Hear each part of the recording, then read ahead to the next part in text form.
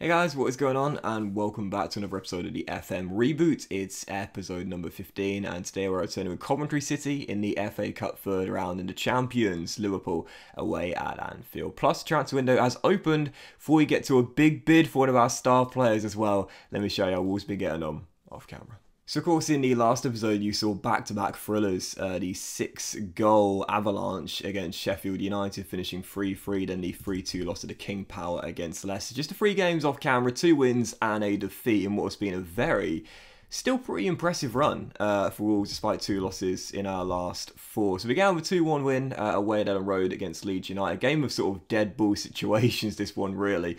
Jimenez scored our first heading in a JWP free kick for Calvin Phillips, equalised from a corner, and then we won a penalty 11 minutes after the restart, which Jimenez converted in a 2-1 win there at Ellen Road. And following that, a surprise defeat on Boxing Day, 2-1 at home to Bournemouth. Gotta say, these are sort of results where if we want to finish in Europa League spot, we can't afford this here against the newly promoted Cherries. We had a goal disallowed, shock horror, right before the break, and then 60 seconds later Bournemouth went in front, and I was thinking, God, here we go. Jimenez got us back on level terms 7 minutes after the restart, but a minute to go on the clock, and another VAR decision that totally messed us about and ended up costing us the game. Penalty for the Cherries. Curtis Jones on loan from Liverpool converted it 2-1, the final score there. And again, another game where I was just cursing VAR. Not the first time I've said that in this series so far, but we did respond though in the following game. Didn't feel sorry for ourselves. 2 days later, took on Spurs at home and beat them by 4-1. Second time we've beaten Spurs in the series already. Fell behind 6 minutes in, Pavon making it 1-0, but what a response from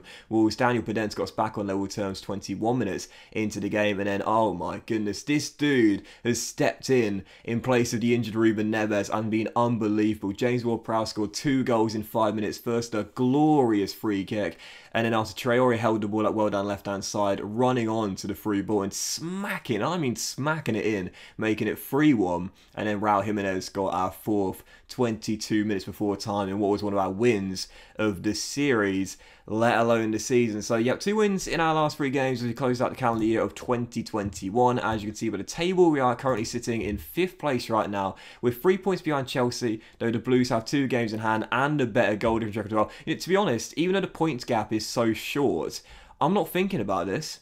I'm not thinking about this at all. Top 4, I'm not bothered one bit. The only thing that matters to me is we stay here, 5th, 6th and 7th, not get ahead of ourselves here. 5 points clear at Everton, that they do have the game in hand. It's still very tight indeed, and we've only just got past the halfway point. Right, I know you guys are waiting for this. If you follow me on Twitter at @DocClanners, I know you're waiting for this.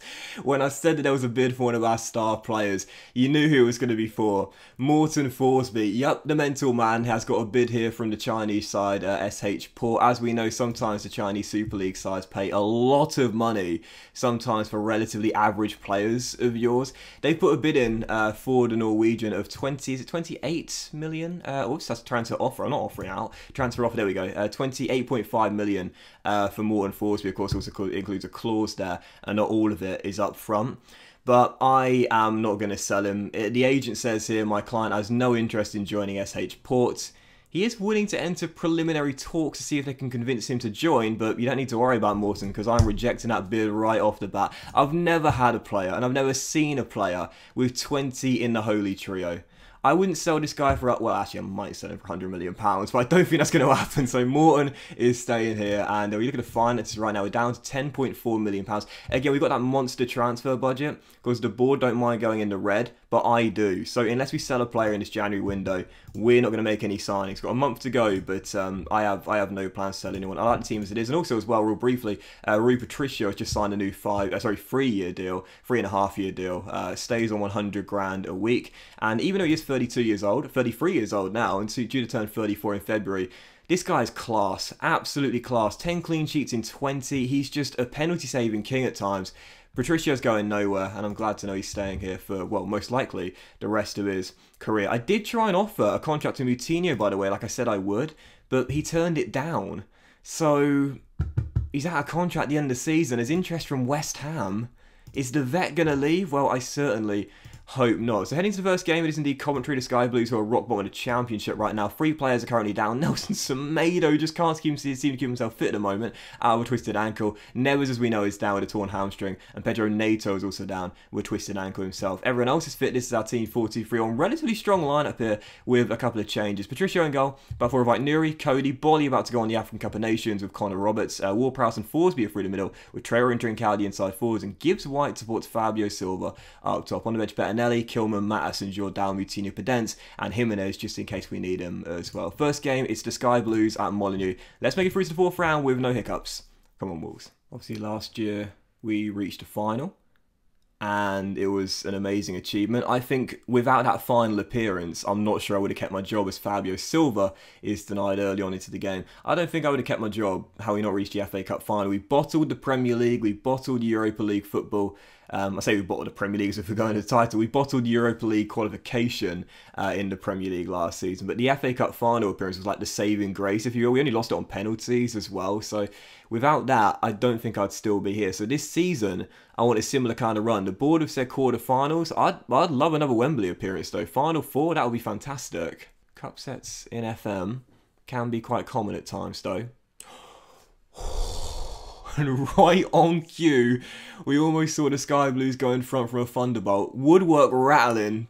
That's a little bit nervy. Jeez, I mean, that was a heck of an effort there, but 90 minutes in, and Ward-Prowse's deliveries are just something special. 20 for free kicks, and they've been on full display in his debut season. What an assist. He scored 2 of them, and I think he set up 3 goals with assists from them as well. Brilliant ball to the back stick. Francisco, once again with his head, not for the first time this season, nods it in off the woodwork, and there's our first goal. Trincao opens the scoring. Let's get a second and some breathing room. Mentioned before, like whenever I'm leading by 1, regardless of how superior we might be to the opposition in terms of our ability, or whether we're in great form, whether we played really well, Trincao's denied by a brilliant save there, as it's still 1-0. I never feel comfortable at 1-0. Never feel comfortable until I've got that 2-goal cushion and a bit of separation, a bit of breathing room. I still always fear the worst. I think it is like sort of like negative mindset, you know. I need to change that, but even so, even though right now again the Sky Blues rock bottom of the Championship, we're at home, we've been in relatively decent form. I still keep thinking at some point they're gonna get a chance and get back in this game. That's why a second goal right before half-time would do us the world of good, as Forsby wins it back. Go on, Morton. Wins it back for the boys and offloads to Adama Traore down this lane. I love Forsby to piece, man. Everything he does, I'm raving about him. Gives White, Fabio Silva. There's that second goal. All started from the mental man, Morton Forsby. Get a 3rd goal and that would do it. All right, Nuri down the left, back to JWP. Gibbs White has space to shoot, which he does. Glorious from Morgan, and that would do it. 3-0, game's done. We're into the 4th round. I don't see Gibbs White turning into a regular starter here. I just don't think he'll develop that much. But we will need a long-term successor for Moutinho at some point. He has the chance, but he's just not got that much quality at this stage in his career. But he's really young now. Was he 20 years old? Maybe 21? Yeah, 21 now. So he's still got the ability to possibly turn it on in the future. But he's got to get a move on quickly, really. That's the thing with FM. Like, players that are like 21...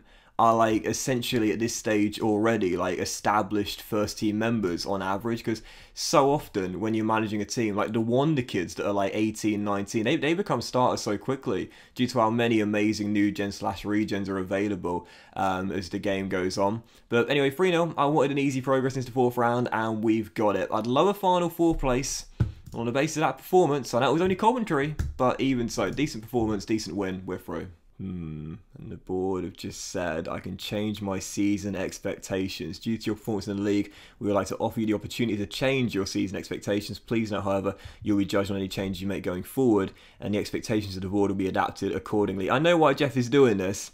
He wants me to set the bar higher, so when I don't reach it, he can sack me. No, Jeff. No. Top half finish. You offered that to me at the start of the season. I'm keeping it, mate. I'm staying here for the long term.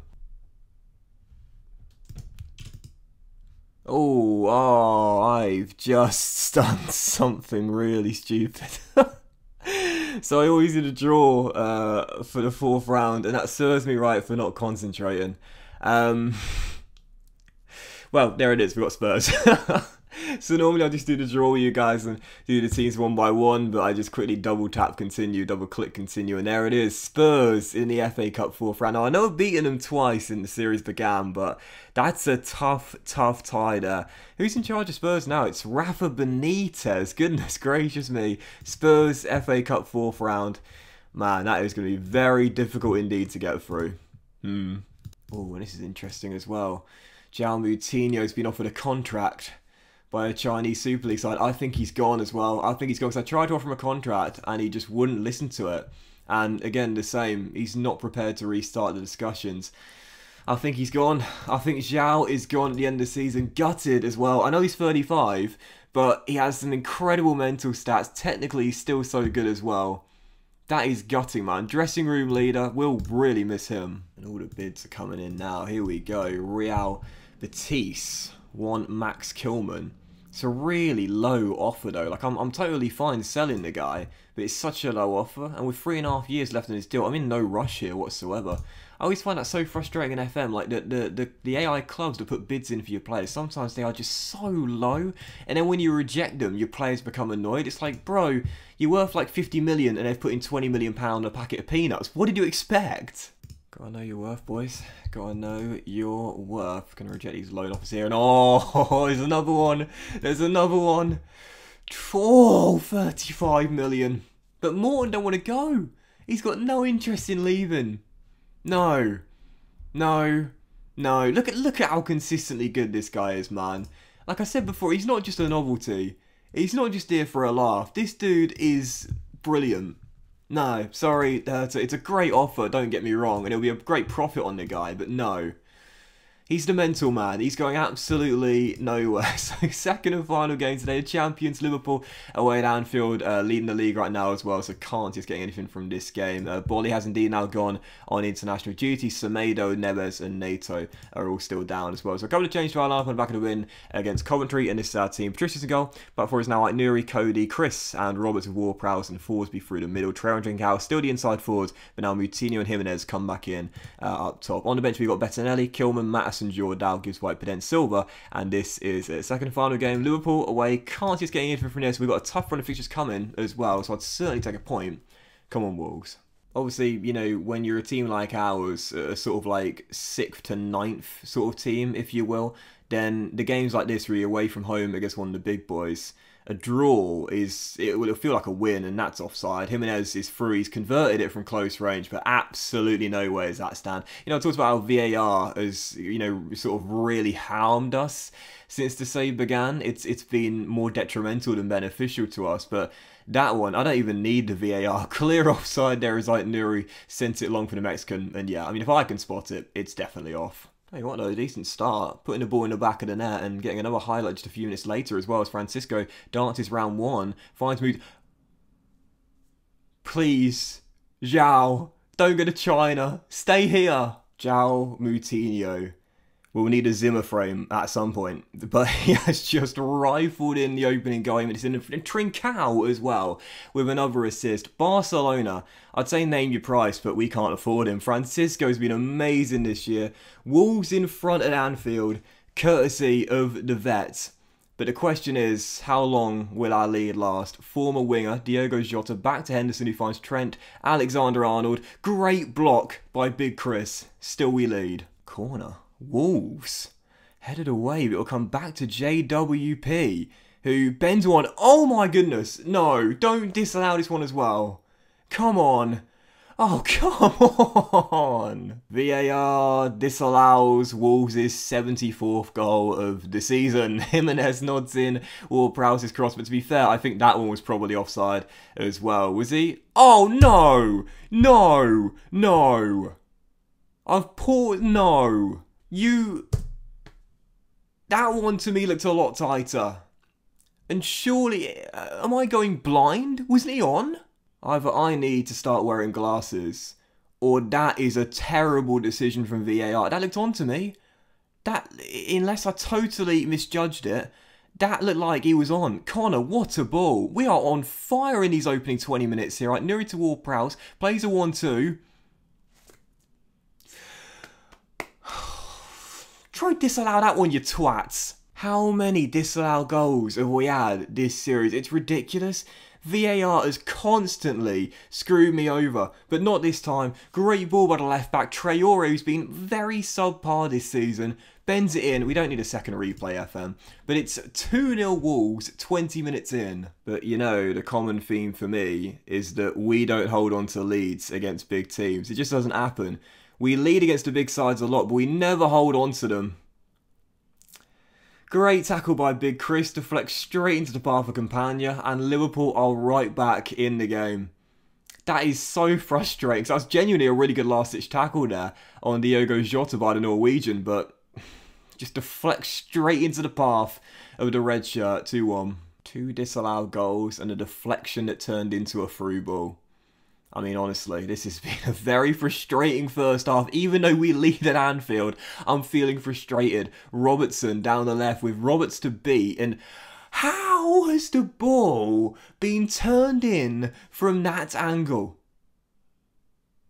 How? What on earth happened to that post next to Patricio? Oh, how do you... Oh, that's just... a clinical finish. I mean, let's be honest, that's pretty goddamn lethal, to be fair. If you can turn it in from that tight of an angle, then fair play. Got to give you some props.